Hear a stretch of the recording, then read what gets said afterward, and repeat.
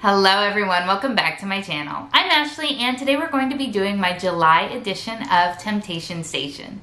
If you've never seen Temptation Station before, it is simply where we sit down, scroll through Trend Mood's Instagram page together, look at all of the new and upcoming makeup releases, and talk about my thoughts on any of them that catch my attention. So let's go ahead and start off with the one that is getting the most heavily roasted, and for very good reason. Let's talk about Hourglass.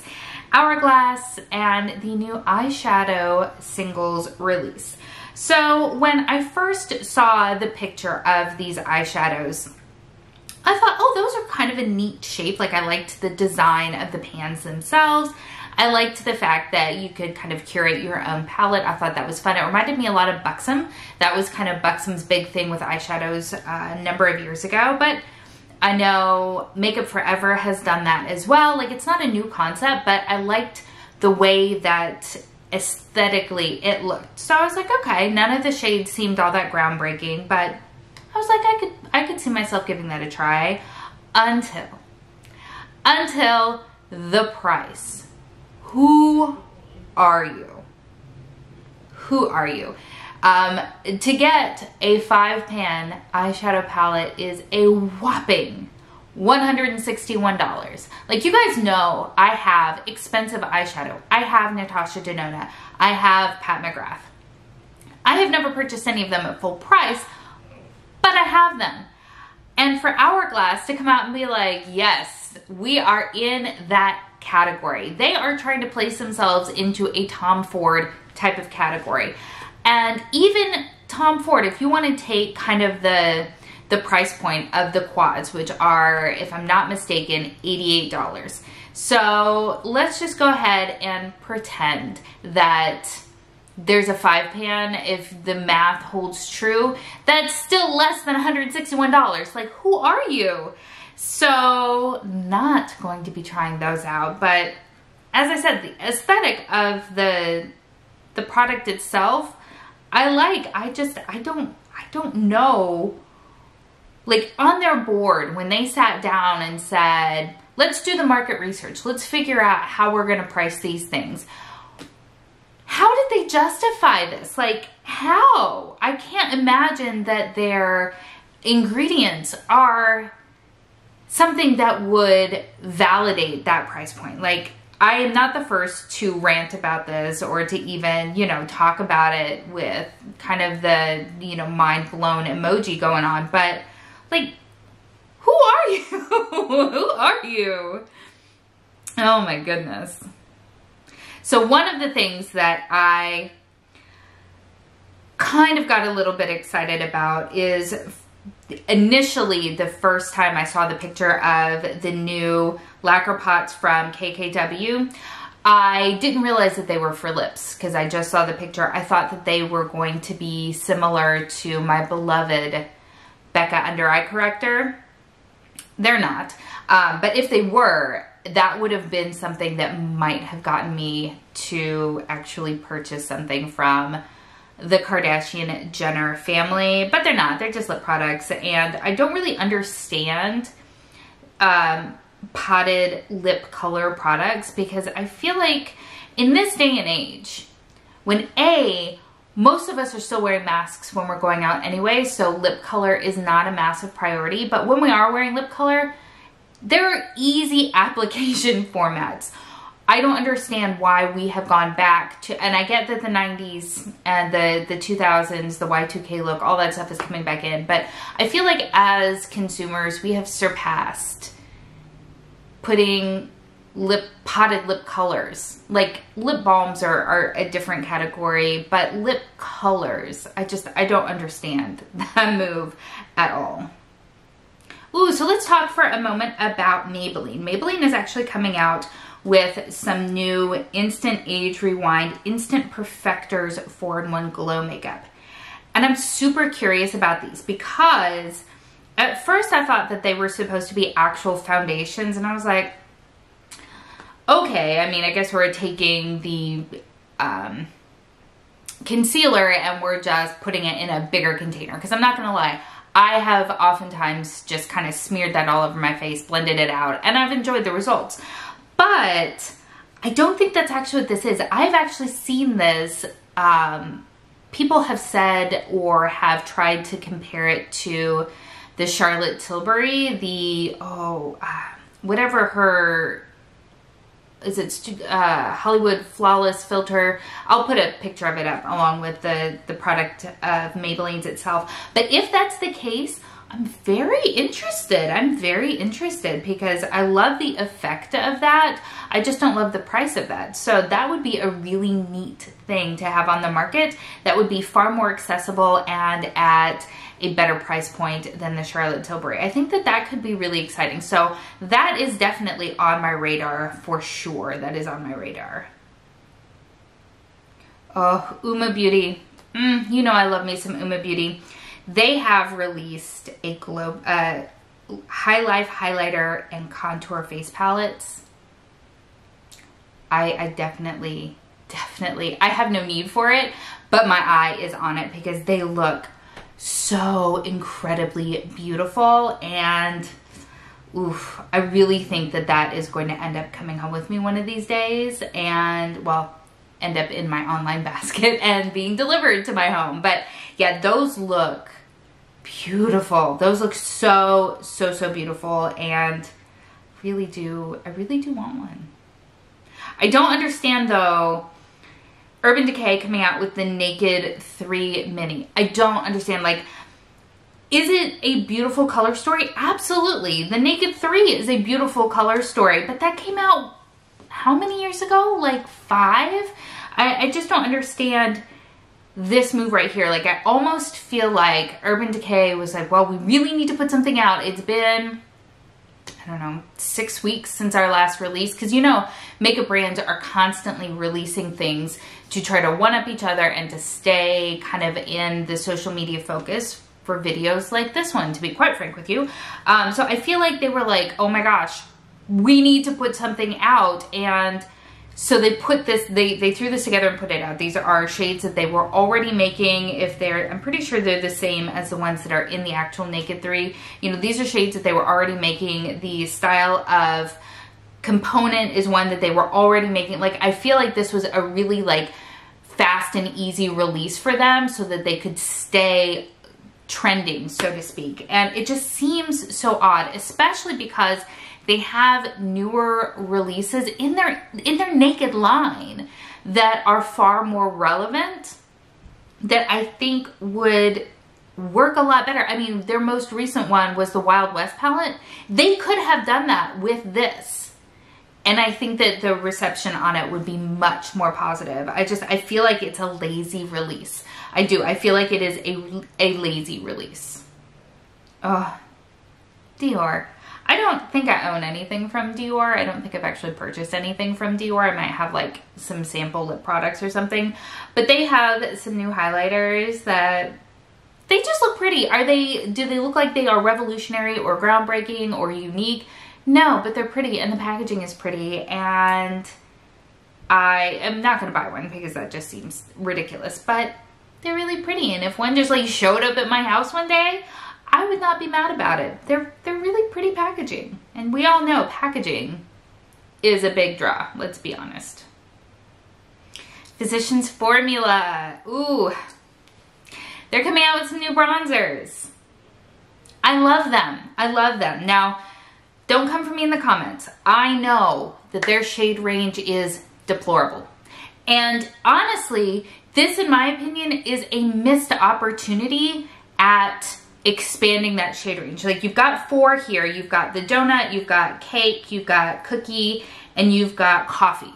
So the coffee one does seem like it has the deepest of them. I don't know how deep that is. I have not seen it in person. But it seems like it is, I'm not going to say attempting because I don't really know, but it's the furthest towards the richer shade range there. I don't know if it's enough. Probably not, let's be honest, if we're speaking historically. But I feel like with this sort of like baked goods kind of theme, you had so many opportunities. You could have done, for instance, a red velvet, because that'll give you a nice rich sort of product with lovely reddish undertones. I think that would have been amazing. Like, when you're talking about baked goods, it's endless. It's endless. And I feel like it was a massively missed opportunity to finally give some of the inclusivity that people have been asking for a really long time. So I do want to put that out there 100% from the get-go. Physicians Formula does work for me. And so I am interested in this release. However, again, I 100% acknowledge and recognize that it does not work for many of the consumer population, and that is terrible, especially in this day and age. It's terrible. And yeah, like, I feel guilty about liking this release and wanting it. Bite Beauty is bringing back their lipsticks, and they are reformulated since the entire brand is going through a reformulation process. I always enjoyed the amuse-bouche lipsticks, so I'm trying so hard not to purchase lip products because you guys know my collection is completely out of control as it is. But these look gorgeous, and I'm really excited that they're bringing lipsticks back into their collection because they've been missed. They've been missed. Also, ColourPop has come out with glossy lip stains. Those I'm very curious about because, as I've talked about before, as much as I love wearing lip color with my life being what it is right now, I don't wear it as often because I don't like getting it all over my kids and everything else. So a glossy lip stain sounds so exciting. I'm actually really very, very interested in that. Oh, Jacqueline Cosmetics. Since we've been ranting about lack of inclusivity, yeah. And the reason for this abominable shade range in Jacqueline Cosmetics' new bronzer line, she doesn't know anybody. So infuriating. I mean, A, you came from YouTube. You know people. But more importantly, and what I haven't really heard addressed is that this is not just a person, right? This is a company. I don't care who you know and who you don't know. You hire somebody. You hire somebody to help you with the formulation. You hire somebody to help you with the shade range. You hire people to test the products. You know, this isn't me, you know, coming up with a new cupcake recipe in my kitchen and asking my friends what they think. No, this is a company. That is the, I'm sorry, I don't typically swear on my channel, but that's the most bullshit excuse I have heard. I didn't know anybody. Give me a break. No, absolutely not. Absolutely not. Okay, so super curious and interested, Flower Beauty is releasing basically an aerosol powder, like a setting powder, but in a spray bottle. I'm so curious. I almost feel like I can see so many things. Like, is it gonna coat everything in my room with a fine dusting of powder? How could it not? Is it gonna get in my hair? Is it basically dry shampoo for your face? I have so many questions. I'm so curious. Oh, Besame. They release such just gorgeous collections. And you know, one of the things that I really respect about Besame is that when they do these collaborations and they do these releases, this one is the one for their collaboration with Disney's Mulan, they have such an attention to detail and they really strive to put out something that is just beautiful and functional instead of trying to put out a massive collection, right? Because this has just a couple of pieces in it and it looks stunning. I really, I don't have any of them because I've been trying really hard not to purchase too much, but they are so well done and I really, really appreciate them a lot. And I feel like everybody is partnering with Disney these days because there is a new release from Revolution, which brand? I Heart Revolution. They've got like a couple of brands underneath their umbrella, but this one is from Disney's Aladdin. Again, really pretty. I'm not gonna buy it because I don't need any of it, but really, really pretty. Really, really pretty. Something that I did buy. I had a moment of weakness and I made a ColourPop order. Yeah, I bought the new Powerpuff, what the heck is this called? Powder Puff Girl release. I just bought the eyeshadow palette, and it's the shimmers that did me in. The shimmers are what did me in, and I bought it. I'll let you know if I regret it when it gets here. I'll let you know. But I mean, it's definitely very different from most of what I have. It's very brightly colored, but for some reason, those shimmers, they spoke to me. They spoke to me. So I have no illusions that for me, this is going to be a standalone palette. It's going to be an accent palette for sure. But I'm excited to give it a try. I mean, even that blue in there is one that I'm like, I'm excited to put that on my eyes. So hopefully I'm not disappointed when it arrives because it's really pretty. Oh, I straight up texted my friend when I saw this. Why are we talking about MAC's Christmas release in July? Like, I mean, they look really pretty. I'm not gonna pretend that they don't, but it's July. No, I don't want to, I don't need Christmas sneaks yet. Let's get through summer. Let's get through summer. I know that they do tend to sneak earlier and earlier every year, but I feel like July is too early. Just like I feel like putting out Christmas decorations in stores before Halloween is too early. I feel like this is too early. Don't come for me in the comments. I know everybody loves Christmas.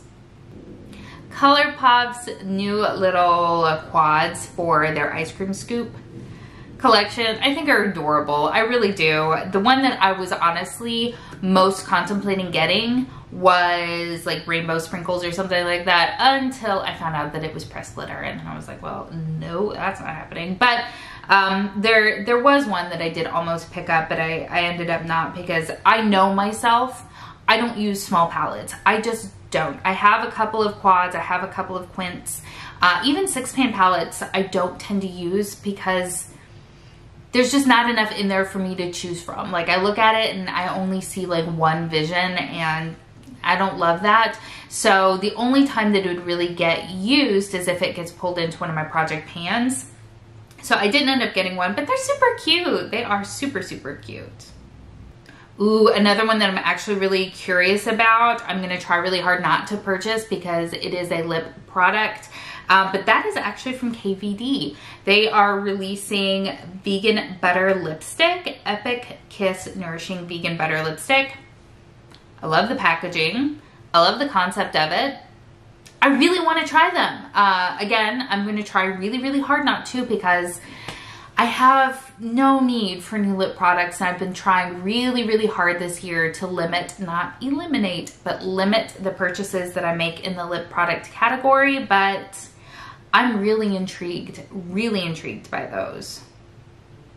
And then finally, while this probably won't matter for me, but did you see that Ulta is going to be, in some cases, kind of merging with Target, like having an Ulta inside of a Target, kind of like Sephora has with JCPenney's, and actually is going to be having with some Kohl's locations. So I know that that won't matter for me because literally like my Target and my Ulta are right next door to each other, so that wouldn't make any sense at all.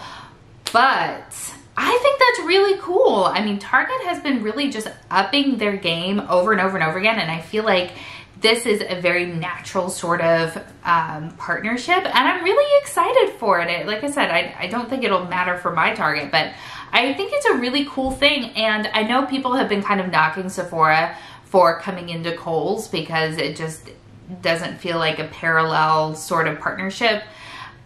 But I have a Kohl's in that same shopping area, so if there was a Sephora that moved in with it, I would not be mad about it. I realize that that's kind of a ridiculous sentiment to have, but Yeah, I think that would be kind of cool. But I like that that's happening for Ulta and for Target, because I think that that is a very natural sort of partnership there. So those are my thoughts on everything that is currently on Trend Mood's page. And as I said, I have done some shopping this month. I did have a haul that I posted very recently, and I did make that ColourPop order. There were a couple of things in there. So I definitely picked up the Powder Puff Girls palette, and I did pick up one of their glossy lip stains because I'm just super, super curious about it. But yeah, so July was definitely a little bit of a spendy month for me. I need to pull it back in because I feel like overall I've done reasonably well this year with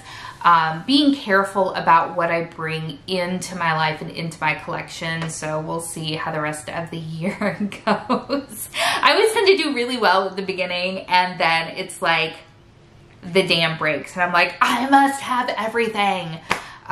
So really working on not making that the case this year. What are some of the things that you have your eyes on? What are some of the releases that you're interested in? I'm very curious to know. Make sure to let me know in the comments below. Let's start a conversation. As always, everything that I am wearing will be linked in the description box below. And if you have not yet subscribed, I hope that you'll consider doing so. Thank you so much for spending some time with me today. I hope that you are having an amazing day, and I will see you next time. Bye.